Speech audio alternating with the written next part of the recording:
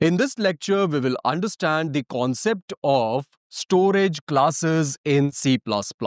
So without any further delay, let's get started with this lecture and let's see what are the topics. The first topic is Introduction to Storage Classes. First, I will give you the introduction. Then we will understand what are local variables, static variables, and global variables.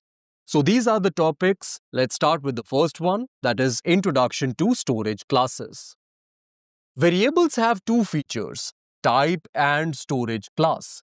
So any variable has two features. One is type and the other one is storage class. We already know what a type is. Type tells the type of data a variable can hold. So type gives us the information about the type of data a variable has the capability to hold. On the other hand, storage class tells the scope and lifetime of a variable. Now, what is the meaning of a scope? Scope tells part of the program that can access the variable. So it gives us the information about the area where the variable is accessible or it is visible. On the other hand, lifetime tells how long a variable can exist. As the name itself suggests, lifetime gives us the information about the life of the variable, that is when it will be destroyed. So we now know what is storage class.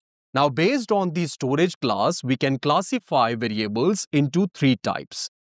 So here are the types of variables. The first one is local variables, and then we have static variables, and we have global variables. So we have three different types of variables based on the storage class. Now we will understand these three different types one by one in this lecture. For now, we are done with the introduction. This means we are done with the first topic. Let's move to the second topic to understand local variables. So what are local variables? A local variable is a variable which is defined inside a function. So a local variable is always defined inside a function and it is considered local to that function. That's why the name local variable. The scope of the local variable is limited to the function and life of the local variable ends when the function exits. This means when the function completes its execution, then the variable gets destroyed. Its scope is limited to the function. This means it is not accessible outside the function. So these are the properties of a local variable. Now let's understand through an example how we can define a local variable. Here is the example program. I have defined the function fun with return type void. Here is the variable var of type integer with value 10. This is the local variable to this function, so its scope is limited to this function. This means we cannot access this variable outside this function.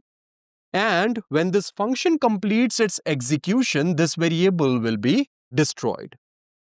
Now here, inside the main function, I am calling the fun function. As the fun function is called, the variable var will be created with value 10. After function completes its execution, this variable will be destroyed. Now here, I am trying to access this variable, but this is not possible. Reason number one is that this variable will get destroyed after completion of the function. So anyhow, we cannot access this variable. Also, the scope of this variable is limited to this function. This is reason number two. We cannot access this variable outside this function, that is within the main function. So we will get error in this specific case. We cannot access this variable over here. I hope this is clear to you. So this is about the local variables. We are done with the second topic also. Now let's move to the third topic to understand static variables properly. What are static variables? A static variable is a variable which is defined using the static keyword. So we put the static keyword in front of the variable to denote it as the static variable. Its scope is limited to the function where it is defined, and life of the static variable starts when the function is called and ends when program completes execution. So its lifetime is the entire program, not the function where it is defined. This is one difference between the local variable and the static variable. Local variable gets destroyed as soon as the function completes its execution, but this is not the case with static variables. The lifetime of the static variable is the entire program, so it remains until the program completes its execution. Even after the function completes its execution where it is defined, the static variable will not be destroyed. Now, here is the example program to understand this concept better. Here I have defined the function fun with return type void. Within this function, I have defined this static integer variable var with value 10. And with the help of stdcout, I am trying to display the result of plus plus var. Here I am pre-incrementing the value of the variable var. Now inside the main function, I am calling the fun function for the first time. As this function is called, this variable will be created and it will be initialized to 10. This is a static integer variable. It will be created and initialized to 10. Then after this, with the help of stdcout, the value of plus plus var will be displayed on the screen, which is 11. Because the current value of var is 10, after increment, it will become 11 and 11 will be displayed on the screen. Then function completes its execution. But this does not mean that this variable will get destroyed. Here we can observe the lifetime of the static variable is the entire program. So when this program completes its execution, then only the static integer variable will be destroyed, not after completion of this function. So this variable retains its value. Now here, when we call this function for the second time, this line will be skipped. It is not the case that the static integer variable will be created and initialized to 10. It will not be recreated and reinitialized. This is what we need to understand. The variable will retain its value, which is 11. And here, because of plus plus var, we will see 12 on the screen. So now when we execute this program, we will get the output 11 and 12. I hope this is clear to you. Now what happens if we remove this static keyword from here? Now we have the local variable var of type integer with value 10. When we call this function, this variable will be created for the first time and it will be initialized to 10. Then because of this plus plus var, 11 will be displayed on the screen. After function completes its execution, this variable will be destroyed. And then when we call this function for the second time, then this variable will be recreated and reinitialized to 10. This is the difference we need to understand between the local variable and the static variable. Now here, because we have value 10, it will be incremented by 1 and we will get 11 on the screen. So when we execute this specific program, we will get the output as 11 and 11. We are getting 11 twice. I hope the difference is clear to you. So now we know the importance of static variables. We now know with the help of static variables, we can retain values. So with this, we have understood the third topic as well. Now let's move to the fourth topic to understand global variables.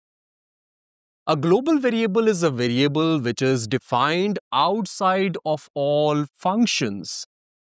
Its scope is whole program and lifetime is also the entire program. The life ends when program completes execution. Now here is the example program to understand how global variables work. Here I have defined variable var of type integer with value 10. This variable is the global variable because this variable is not defined within any function. Here within this fun function, I am accessing this variable and I am incrementing the value of this variable by 1. And with the help of stdcout, I want to display this value. Here inside the main function, I am calling the fun function. This fun function will be called and we will receive value 10 here. This will be incremented by 1. Eventually, we will get 11 on the screen. Now after this, within this main function also, I am trying to access the variable var, and it is possible to access this variable because the scope of this variable is the entire program. That is what I have written here. So this variable is accessible to all the functions. Inside the main function, we can access this variable and increment its value. The current value of this variable is 11 because of this function call. Now, we will get 12 because of plus var here. This will be displayed on the screen. So we will get the output as 11 and 12. Here we can observe that this variable has the scope of the entire program and its lifetime is also the entire program. So when the program completes its execution, then only this variable will be destroyed.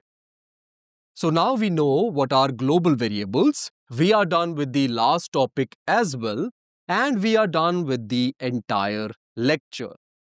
Okay friends, this is it for now. Thank you for watching this lecture. I will see you in the next one.